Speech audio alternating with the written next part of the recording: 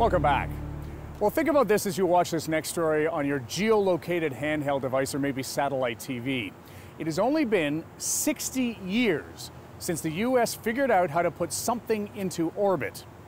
It was called Explorer 1, and it was rushed into production after the Soviets beat the Americans into space. Well, on this 60th anniversary of that launch, Discovery Channel's Dan Riskin takes us back to that era when many of us were alive, but we knew next to nothing about space.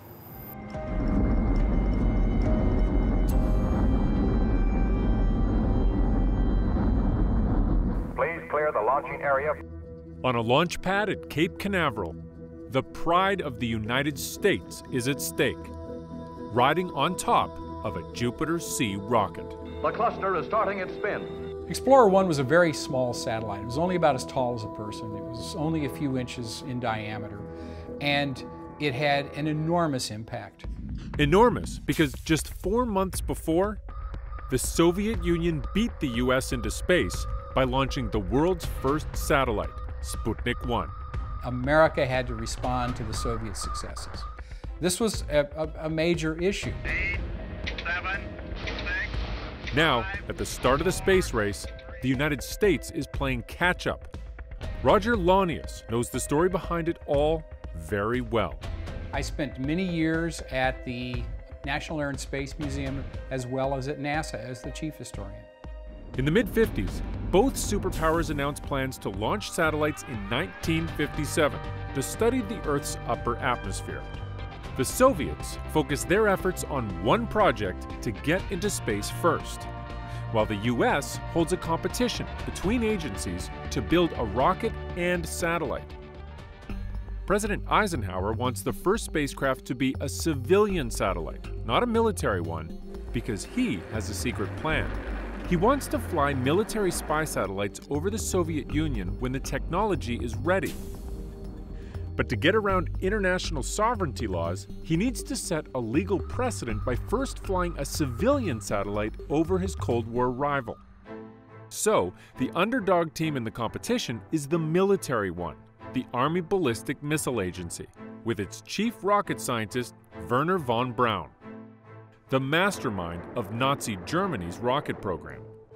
At the end of World War II, he and about 120 of his German rocketeers who had built the V-2 surrendered to the Americans and came to the U.S. The front runner is a civilian-run lab at the U.S. Navy. The Naval Research Lab had a program underway already to build a rocket, so they proposed the Vanguard project, and it was successful. The military team is angry. They believe their rocket, the Jupiter, is ready to reach orbit. Eisenhower tells them do not even think of sneaking in a launch, but defying orders, they set aside several rockets. Meanwhile, the Jet Propulsion Lab in California is also frustrated. They want to make the first U.S. satellite. So much so that they too go against the president's orders and secretly build one. The spacecraft that will one day be called Explorer 1 is hidden away in a cabinet.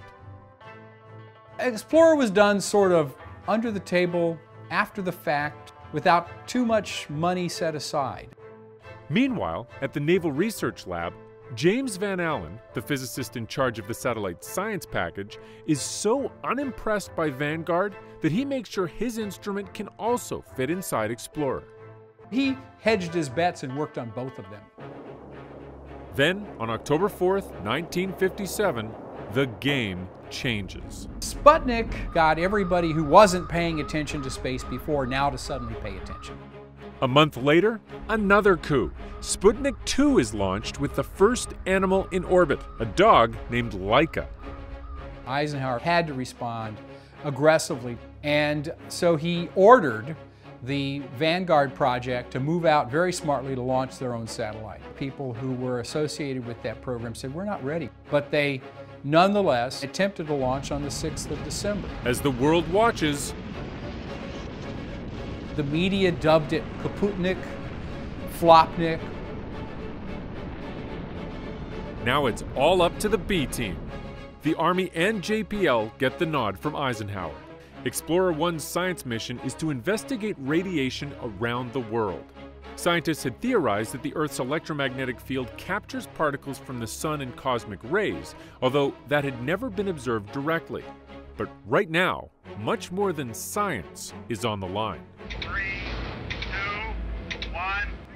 The 7-story-high Jupiter rocket works. It fires for almost 2.5 minutes. After it burns out, a series of stages boosts the spacecraft faster and faster. Then, Explorer is on its own. A solid fuel rocket pushes it into its final orbit. They knew that the launch had sent the satellite up, but had it deployed properly? Was it broadcasting properly? They don't know because there's no worldwide network of antennas to listen to the spacecraft like there is today.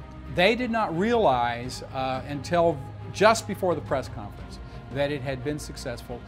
Werner von Braun got a telephone call from the listening stations. They indicated that they had received data back from the spacecraft. It's a triumph, but soon the data has them scratching their heads. The Geiger counter just went haywire when it got up there, and it was sending signals that some people thought was a false signal. In reality, it was not. It was just the strength of the radiation belt. Explorer 1 reveals a vast radiation belt around the Earth. The fact that we confirmed and began to understand the very significant Van Allen radiation belt was an enormous scientific breakthrough, and it's still fundamental to what we understand about the geophysical properties of the Earth. Without them trapping the cosmic rays and the particles from the sun, life would not exist on this particular planet. As for Sputnik, friction with the atmosphere slowed it down and it lost altitude. It burned up a few weeks before Explorer 1 was launched. Explorer 1 flew higher, so it didn't burn up until 1970. Explorer and Sputnik opened the heavens to exploration. Every spacecraft after them are their descendants. Well, it's amazing when you realize that only 11 years after the launch of Explorer 1, Americans were standing on the moon. We'll be right back.